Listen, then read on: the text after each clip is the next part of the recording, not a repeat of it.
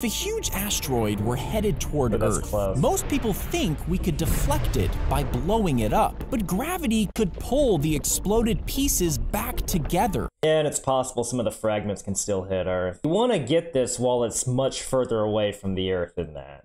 And it would continue along the same path, sort of defeating the purpose. Now you could set off a nuke near it, not on it, so it doesn't split it into pieces. And the goal is to just vaporize part of its surface so that creates a jet of material propelling it in a different direction. To wrap the asteroid with reflective foil, this would change the way it absorbs heat, making it move by itself. Basically using solar radiation pressure to gently push the asteroid by reflecting it. Now it has to be farther away if you want to do this. You also probably don't need to do the whole thing, just the part of it that's facing the sun. But this theory hasn't been tested, and True. while astronomers can typically What has been tested is just a kinetic impactor to just nudge it out of the way. track these large asteroids, we still don't know if they can really be stopped. It certainly can be.